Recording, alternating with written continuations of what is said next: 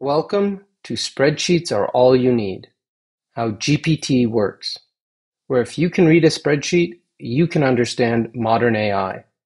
That's because in this series, we're walking through a spreadsheet that implements a large language model entirely in basic spreadsheet functions.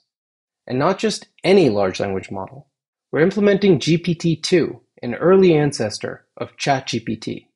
Now, because it is a spreadsheet, it can only support a smaller context length, and it does implement the smallest form of GPT-2, known as GPT-2 Small. But architecturally, for all intents and purposes, it's the same model that was breaking headlines just a few short years ago. Let's take a look under the hood how it works. Now, in subsequent videos, we're going to go through each of these stages step by step. But for now, I'm going to touch on each one lightly as a kind of table of contents for future videos.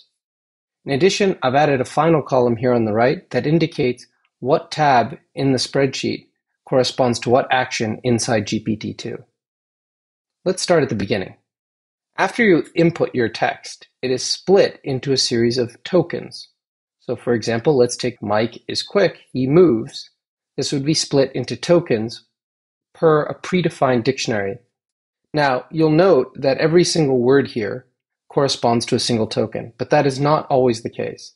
In fact, it's not uncommon for a single word to be split into 2, 3, or even more tokens. Let's take a look at the spreadsheet. So here's where you input your prompt, and because of the way the parsing works, you have to put each word in a separate line. You're going to have to add the spaces as well as the punctuation. It then gets taken to this sheet, or tab, called prompt to tokens, where it goes through an algorithm called byte pair encoding to map it to a final list of known token IDs, which you see right here. Now that we have the tokens, we need to map them to a series of numbers called an embedding. Every token is mapped to a long list of numbers. In the case of GPT-2 Small, it's a list of 768 numbers.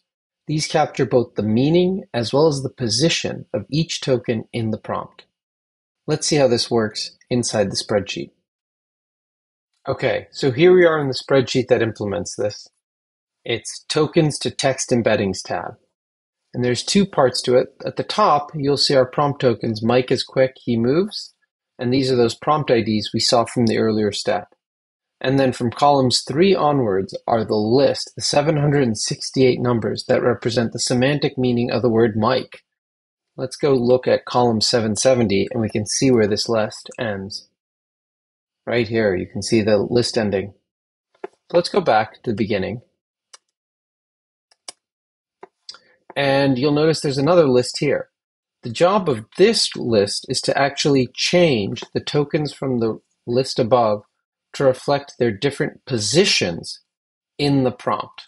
So let me explain and demonstrate that here by changing this word moves to the word Mike, which is the first word in our prompt. And we'll go through here. We'll recalculate our tokens. We'll see we get Mike again. Then we get back to our tokens to text embeddings. We'll calculate the sheet. And you'll notice that Mike here has the same ID and has the exact same embedding values as it does up here, right? Row 2 and row 7 are totally identical. That's because the only job of this first set of rows is to capture the semantic meaning. But when we take a look here at this part where we have the position embeddings, you'll notice that the values of the embedding for Mike at position 1 are different than the values for Mike at position 6. We've effectively altered the values of the embeddings for Mike slightly to reflect its different position in the prompt.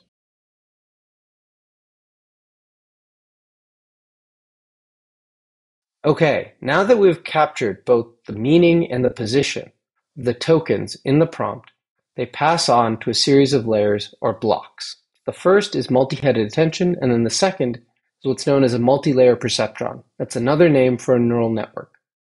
Let's consider our sentence again. Mike is quick, he moves, where we want the transformer or GPT to fill in the last word.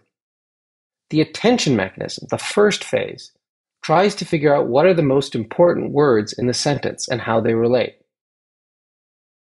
So for example, the word he, it might recognize as referring to Mike earlier in the prompt. Or it might realize that the word moves and quick probably relate. This information is important for the next layer, the multi-layer perceptron. So take, for example, this word quick. It has multiple meanings in English. It can mean moving fast. It can mean bright, as in quick of wit. It can mean a body part, as in the quick of your fingernail. And in Shakespearean English, it can even mean alive, as opposed to dead, as in the phrase the quick and the dead. The information from the attention layer that the word moves is there with the word quick helps the multi-layer perceptron disambiguate which of these four meanings is most likely in this sentence, and that it's most likely the first one, moving in physical space. And it would use that to figure out what the most likely next word to complete the prompt is, like the word quickly, or the word fast, or the word around, all of which are about fast movement in physical space. It's also important to note that this attention then perceptron, attention then perceptron process happens iteratively. In GPT-2 small, it happens across 12 different layers as it iteratively refines its prediction of what the next most likely word or token should be. Let's see how this is implemented in the spreadsheet. So you'll notice in the spreadsheet there are these tabs, block 0, block 1, block 2, all the way to block 11. These are our 12 blocks.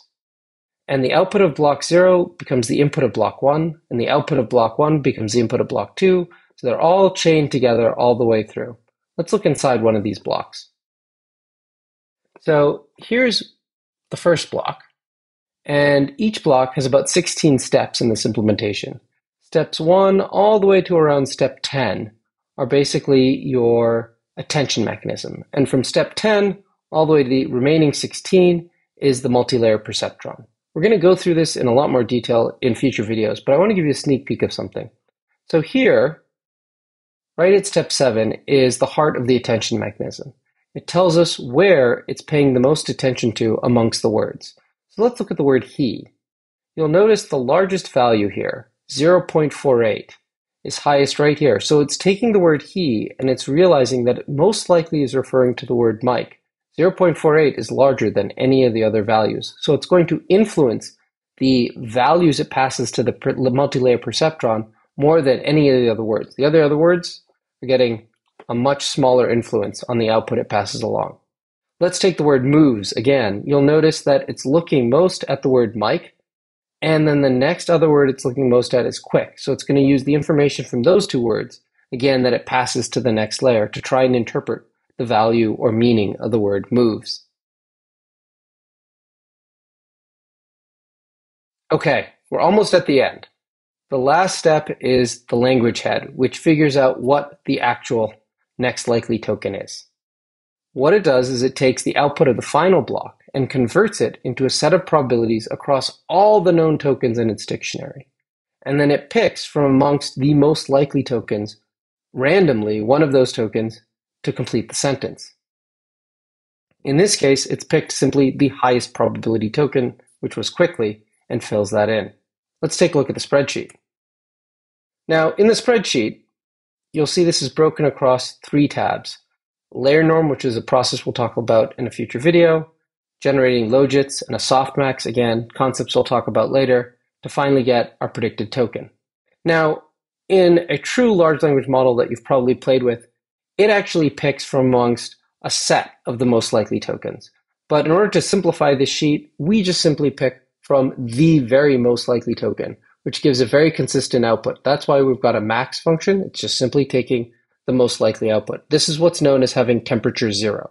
When you go outside of temperature 0, it starts picking from more than just the top token and starts looking at the top 10 or 20 or 30 or more tokens, and it picks from them according to an algorithm. Okay, that's GPT-2 at a glance.